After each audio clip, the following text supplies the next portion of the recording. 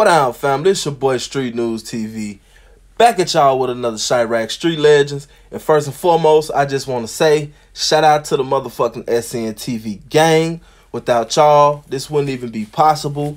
We on our way back to 5,000 subscribers, and we moving fast. I need y'all to keep on doing what y'all been doing, man. Of course, this episode is about King Lil J, aka 00. Now, Lil J comes from that same area that JoJo's from, around 69th. I don't know specifically what block, but I know he comes from around that area. He ended up getting affiliated with FBG Duck, STL, MOB, and all of them. And FBG Duck and Lil J ended up being real cool. So, like I heard Duck say in one of his Zach TV interviews, this is the reason why Lil J was so protected over there. Well, actually, I wouldn't say protected. He was good over there. As we all know, if you follow the drill scene, Jay is he's nicknamed the Bulletproof Man because he's been shot anywhere from 14 to 16 times. Now, it's been said that rumors that, 21 times, 22 times, but it's actually from 14 to 16. And the reason why I don't even got an exact number on that is because Lil J actually said in a Say Cheese interview that he got shot 14 times. Okay. And in that Hang With Me remix, he said got shot 16 times, now unreplenished. You know what I'm saying? So I think that it's something that he kind of plays with for real. But it's anywhere from 14 to 16 times that this dude had been shot. Allegedly, rumor has it that Inky D shot him one of those times. Reportedly, it was 2 occasions where he got shot 7 times. And one of those times was reportedly Inky D. What's up, dog? Y'all niggas want to get on Instagram. Wolfie, y'all some goofies, man. Where the fat boy at? Fucking clown. Man, hold on. Broke ass, Hey, man. why you always call him on me fat, man? Man, what the fuck? What's up? What y'all? Y'all not even in town, man. Huh? Y'all, where y'all at? Out of town somewhere at the hotel? Yeah, we in cake. Y'all some fucking goofies, G. He want to put on Instagram, calling my phone. You got my number? Calling my phone. You got my number saved, G? You one of my fans? You listen to my shit on me? Oh. hey,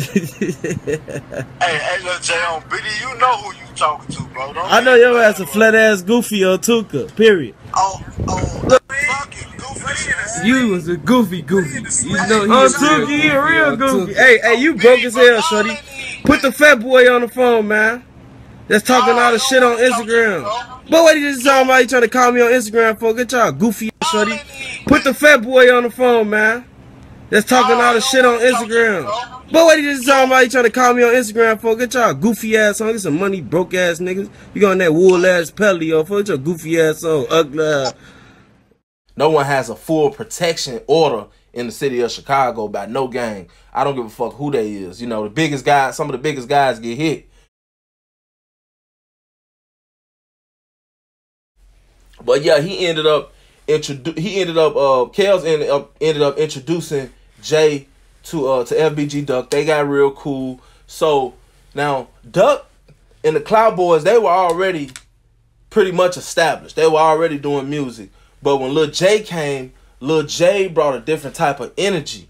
He brought a different type of energy to the game, and the people gravitated towards Lil J's energy a lot more than they were gravitating towards FBG before J. Now, I don't feel like Lil J made FBG, and I don't feel like FBG made, Lil J. I feel like they made each other. You see what I'm saying? And you gotta admit, like, before J, FBG wasn't popping like that. You know what I'm saying? They was popping, but they wasn't popping like they was after Lil J. Like, Lil J was getting millions and millions of views on everything, you know what I'm saying? He was selling clothes, he was fucking all the females and shit, you know what I'm saying? It was going down, like, when Lil J got that, and that's just facts. Now, me, myself, personally, do I feel like Lil J was rapping better than anybody in FBG? No. I feel like Lil J, he was decent as a rapper, but a lot of the shit that Lil J has done when it comes to the drill scene and when it comes to just the music in general is legendary. Which is one of the reasons why I chose to do this video on Lil J. Lil J said that he started Famous Dex, he started Famous Dex rapping. And I truly believe that. You know what I'm saying? Him and Famous Dex, you know, they still real cool to this day. Also, Lil J said that Drake stole one of his dances. And yes, that's confirmed. Drake did steal one of his dances. You know what I'm saying? Nobody had ever did that dance. We had never seen that dance before Lil J came out with it. He's did a lot for the drill scene, especially when it comes to, like I said, FBG. Duck said something in the interview dealing with, you know, how Lil J and FBG ended up coming at odds. First of all, he said that Jay wasn't hanging with FBG like that before he got locked up. You know what I'm saying? Jay had branched off, him and Tunchi, which is, of course, everybody know who Tunchi is, FBG Butter. You know, they were doing their own little thing or whatever. Jay had started something called WTO. He said that he's still FBG in the interview that I seen, but it's WTO over everything. You see what I'm saying? So, you know, they came at odds about some shit. Reportedly, Jay supposed to have been stole some money from some of the guys or something like that. Also, it was some undercover shit that Jay did, according to Duck, that, you know, Duck said that he didn't want to talk about. Now, we all know that him and Butter ended up locked up on some bullshit for real, you know. How I heard the case, you know, what happened, I heard it was just, you know, basically that they ended up caught up in some bullshit. And if you watch that FBG Butter interview with Status Update, he confirmed that they, you know, they went in there and they you know, they said too much. They should have just shut the fuck up, you know what I'm saying? He said that out of his own mouth. I kind of believe that. Jay would have already actually been out by now. He was offered an 8-year plea a while back, a couple years back, and he didn't take it. You know what I'm saying? So he definitely would have been out by now. And then when you look at the fact that Butter's out right now, you know, he definitely would have been out. Do I think Lil J will get out and get back with FBG? Nah, I think it's definitely some underlying shit going on that we don't know about, and we probably would never know about unless Jay talk about it. Cause Duck, you know what I'm saying, Duck wouldn't talk about it.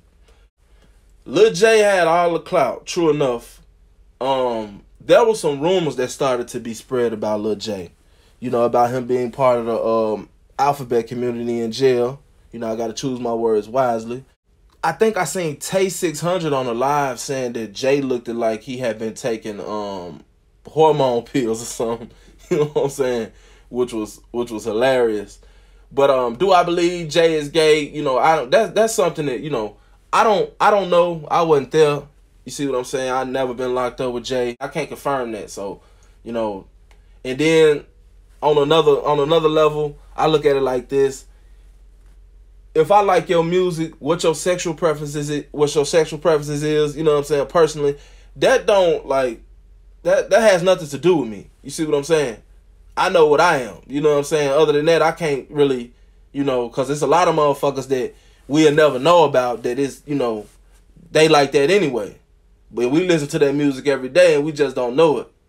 So, you know, that'd be the only difference in that. So I don't see, you know, if a person is a op or anything, you know, and they got good music or whatever, I don't see, you know what I'm saying? I listen to it.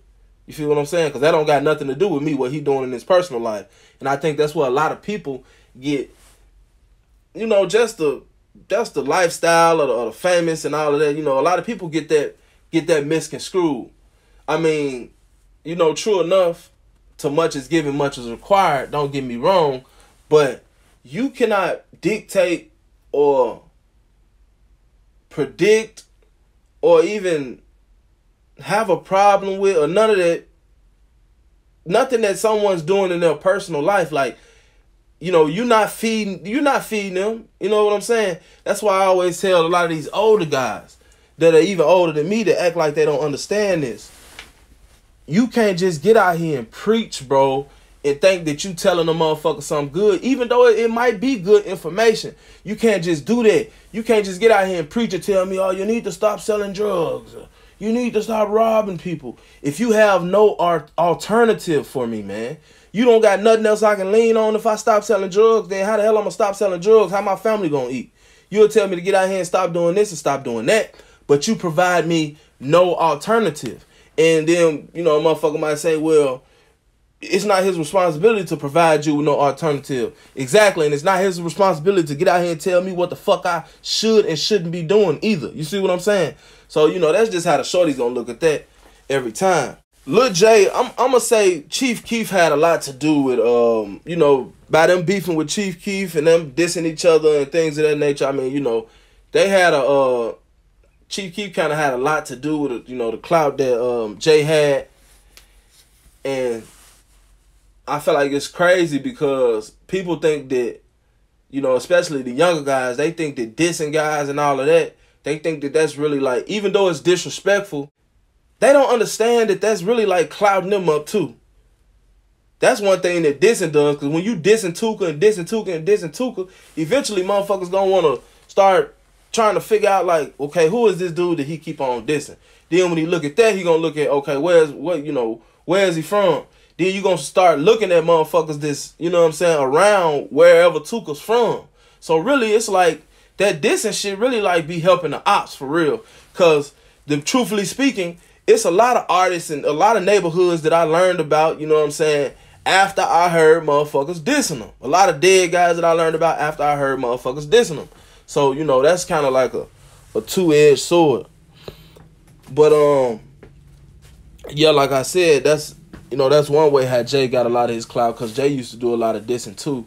One thing that I did notice about Jay in some of his last, a couple of his last interviews, the ones that he did in jail, Jay said that he is no longer BDK. Jay, you know, he done made amends with a lot of his ops. And I feel like that's one reason too why Duck and them not fucking with Jay like that no more. You know what I'm saying?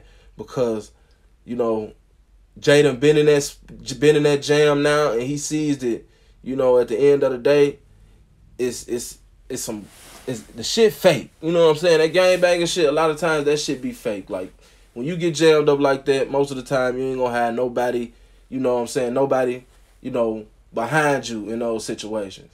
And, you know, I don't know Jay personally. Duck said Jay was a grimy nigga. I don't know. But even still, you being a grimy nigga, you still gonna have some motherfuckers that, you know what I'm saying, look out for you on the kind of shit you gang. Or you supposed to anyway. So, you know, Jay, that's what type of shit he on, though. He on some, you know what I'm saying, he ain't BDK no more, and he on some, you know what I'm saying, fuck that shit. Like, I heard him say that he wanted to do something for the community. So he on the right track mentally. So I definitely give him 2 thumbs up for that. Because most of the artists that's out, they not even talking like that. And y'all know eventually, like, we gonna have to get to a point, bro, where it's gonna have to be a motherfucking, probably be a revolution, bro. And the revolution gonna be the ones that's tired of the bullshit and want to do something about the problem, and the ones that want to keep the problem going. That's who it's gonna be between. And it's more of us that want to do something about the problem than it is of us that actually want to, you know what I'm saying, continue to cause the problem. So, man, big ups to Lil J on that. And I just hope when Lil J get out, man, I hope that Lil J, you know what I'm saying, he do his thing, man, and step out the streets, bro. Just focus on rapping. Because he already got a fan base. He got a blue check on Instagram, you know what I'm saying? I want to say he got like 100 and some thousand followers. All he got to do is get out, man, and do whatever the fuck he want to do in life, man. He's still going to be young. He got his whole life ahead of him. It's your boy SN TV. I'm out. I'm on spot. What the fuck going on, man? It's the front. In and out. Get out! Come here! Right now! Move. Kick of those. Shit is real.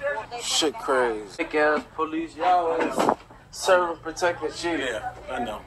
At all, nothing. Nothing. You so fucking tough. Nothing. Y'all not serving protecting shit. Y'all ass scared. You so fucking tough. Fucking cowards with guns and